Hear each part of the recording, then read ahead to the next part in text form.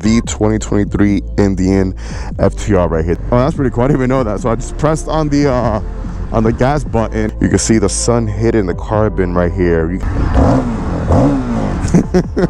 That'll be the first thing to go. I put a nice little short exhaust on there.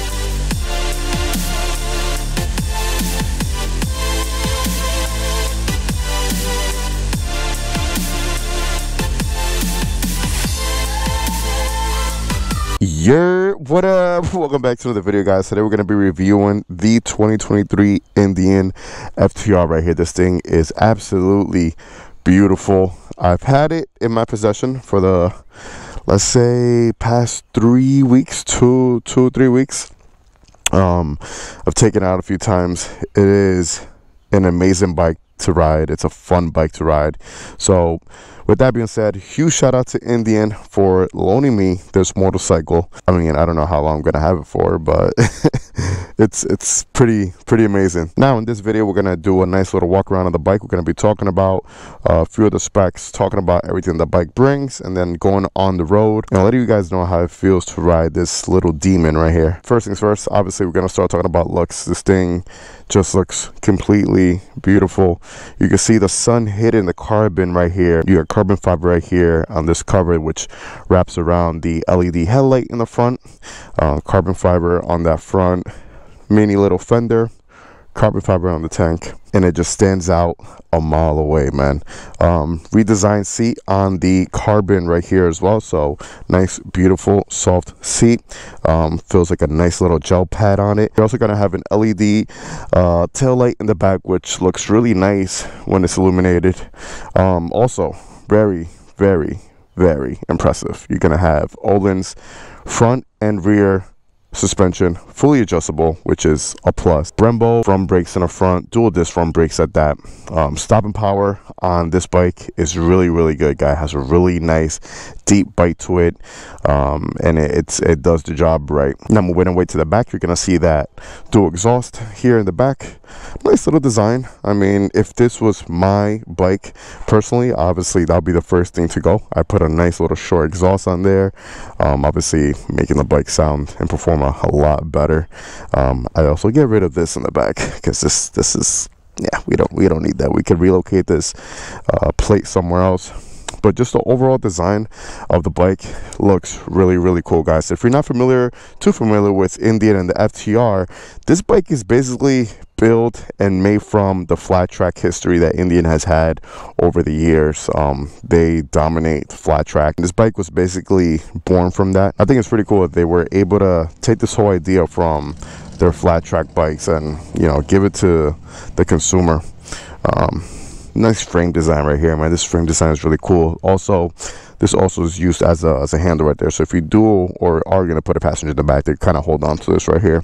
I mean, I really don't see anyone putting a passenger on this bike. I mean, anyone who's going to run and ride this bike is because they want to act like a hooligan, and that's what this bike is exactly intended for. It's intended for hooligan rides. It's intended for you to get on it, have fun, just rip around town and do all sorts of cool stuff. Now, this liquid cooled V-twin engine is going to come packed in 120 horsepower and 87 foot-pounds of torque. So it's definitely a little power monster. The bike weighs around 500 pounds, so a lot of power. Light bike, really easy to maneuver around and ride around. Once we get on the bike, I'll demonstrate how easy it is to throw the bike around and how easy it is to ride. Anyways, I think we pretty much covered most of the aesthetic stuff. Let's just get on the bike right now and take on the road. Now to turn on is gonna be real simple. You're gonna get a key, turn it over. There we go.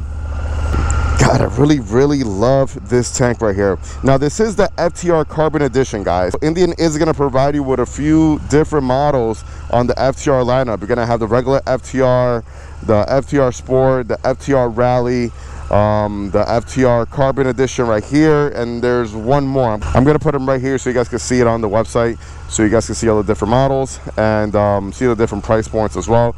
This being top of the line, this bike is going to come around $17,000. So yes, it is a little pricier compared to the stock model or even the Sport, but with that being said, you are going to get all the bells and whistles on this bike right here. And obviously it looks the best, man. I mean, just the carbon, it just does it for me.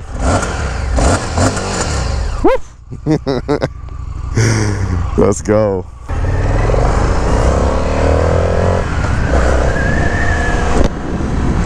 Now for what I'm doing right now around the town, this bike is super fun. Bike is going to come equipped with 3 different riding modes. You're going to have standard, you're going to have sport, and you're going to have rain mode.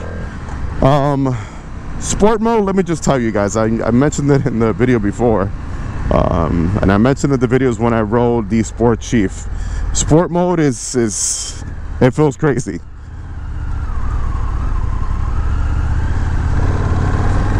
Sport mode just wants to launch you off the bike. It's for you to go nuts on it, man. It's nuts. So you'll probably enjoy using the standard mode around town. If you're going to be in a lot of stop and go traffic, I definitely recommend standard. Sport mode, if you're going to take it on the highway, for sure. Now this bike is going to redline at 9,000 RPM, but it is going to make most of its power at 6,000 RPM. That's where everything's going to just drop off after that.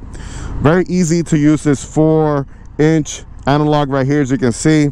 Switch it around for whatever you want to see, but all your information, anything you don't want to know, it's on that 4-inch screen right there. So it is going to come with Navi.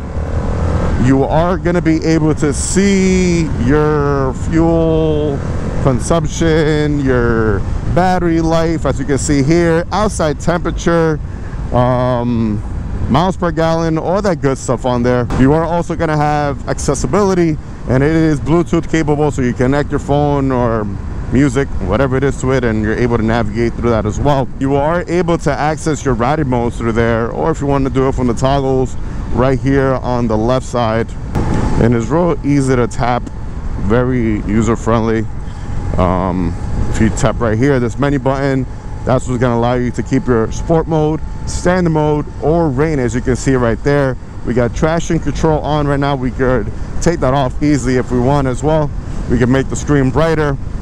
And then right here in the screen, you're going to have your gauges. You want to see your bike, your ride, your phone, like I said before, music, your map for your GPS, amongst other things. Now this bike is a little culmination of everything, because it is an American V-twin, but you could say it's an American sport bike at the same time, or a naked bike. It's just a little bit of everything mixed all together. I don't know what you would kind of categorize this bike as, because it kind of fits in each little pocket. Woo! And this is why, even if you're on standard mode, you're good. There's power everywhere. Very easy to maneuver in and out of traffic, because it's packing a bunch of power. So if that's the type of bike you're looking for, this could be it right here.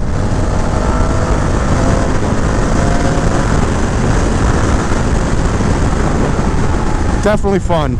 Now, like I was saying before, it does come with fully adjustable front and rear all-in suspension. It feels great. It pretty much absorbs everything, and the fact that it's fully adjustable, you're able to just adjust it to your liking depending on what type of riding you're going to be doing. Now, as far as the bar setup, you got like a little slight mini bend right here in this bar. It does feel really comfortable. Your foot controls are going to be pushed back more, so not your ordinary cruiser per se. So this is more on the sportier side, more on the naked bike type of feel. So your feet are going to be placed further back, kind of like a sport bike, but not so aggressive. Now when it comes to handling and cornering, she handles great. I told you guys before that. Super light. You're able to take it around the twisties and just kind of throw her over just like this. And it feels real nimble. Really light, really easy to maneuver and use the bike.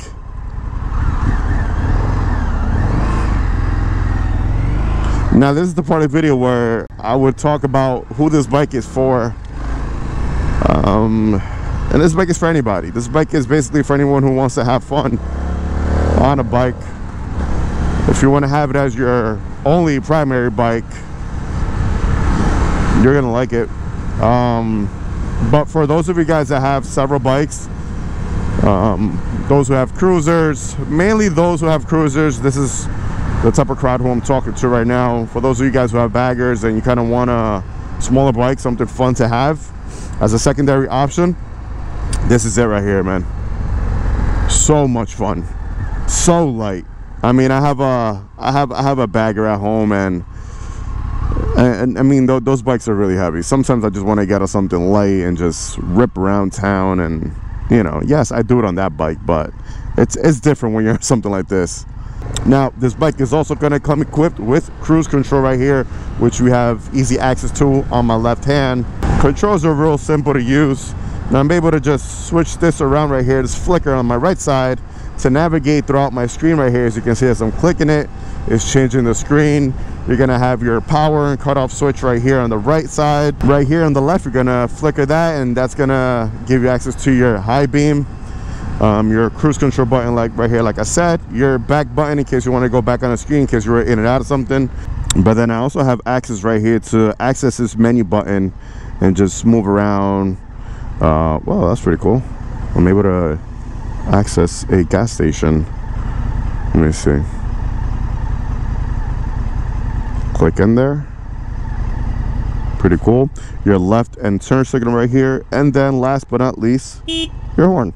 Oh, that's pretty cool. I didn't even know that. So I just pressed on the gas button, and it pretty much brings up any gas station that's nearby me. I guess I'll just click on it. Let's see. You'll click on it, and then it automatically sets up the GPS to get you to the nearest one. That's pretty cool. I like that.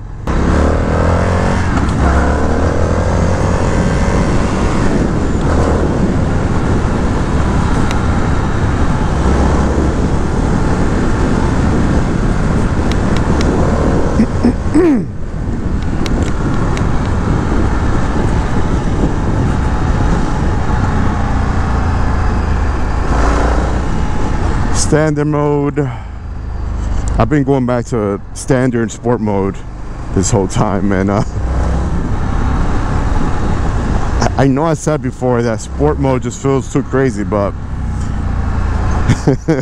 now I'm going back on that. It's awesome. It's fun. You know what? Let's bring it over to torque real quick. I want to show Mike this bike, because Mike loves all type of bikes like this, and I want to see his impression on it.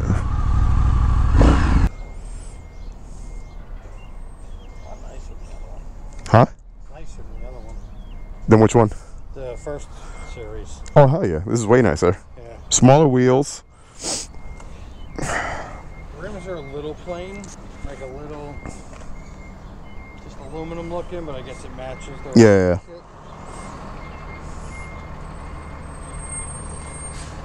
that an oil window? Mm-hmm. That's sick. That's cool. Fully adjustable front and rear suspension.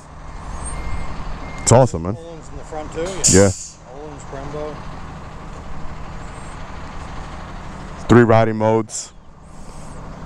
It fills here. Yeah. I guess it just fills back there, I guess. But they're all not like this. This is the carbon. Here's the carbon edition, so the most expensive one. It's like 70 grand. This is turn the let's see screen.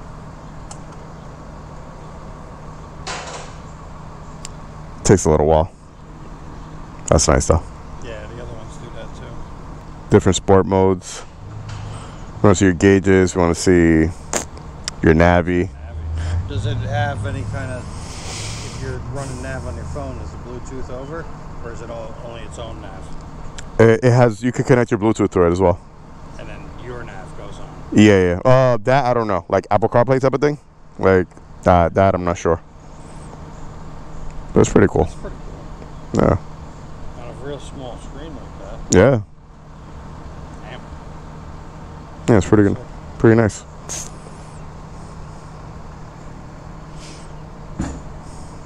This thing is fast as hell, dude. Now, just to let you guys know, I am 5'7", so I kind of tippy-toe this bike in a way. not all the way to my tippy toes. I'm like on the balls of my feet. Talking about that, this bike is a lot better than the first gen. I rode the first gen and I hated it because it was so high and super uncomfortable. Suspension was horrible, and it was just it wasn't fun to ride, man. So after Indian went back into the lab and updated everything, they changed everything that basically all the customers didn't like about it, and this is what we have now. I think it's pretty awesome that, you know, they listen to their customers, and they're able to go back to the drawing boards and fix everything nice and quick. That's awesome, man.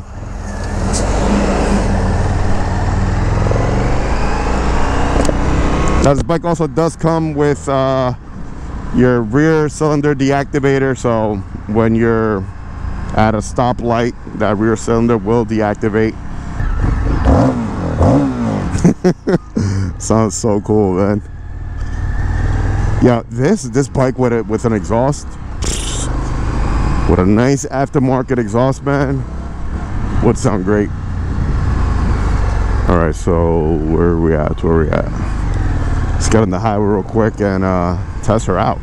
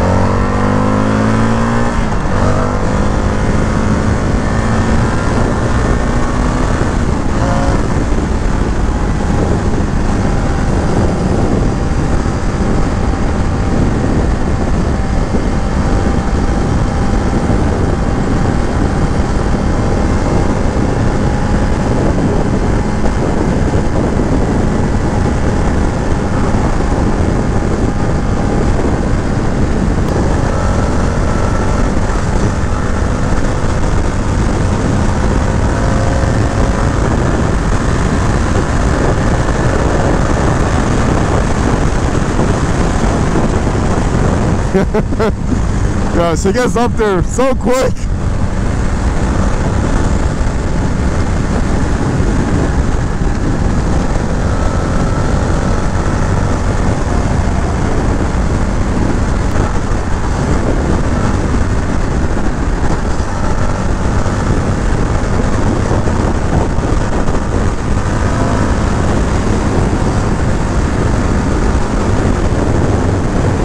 There are so many bumps on this road, and this suspension just absorbs everything so nicely.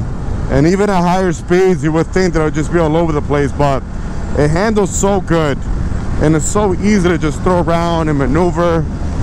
It's a fun bike, man. It is so fun. You got a bunch of tech. If you're into having a bunch of tech on your bike, you're gonna have that on this bike. It looks amazing. So if you want a pretty bike, this is it right here.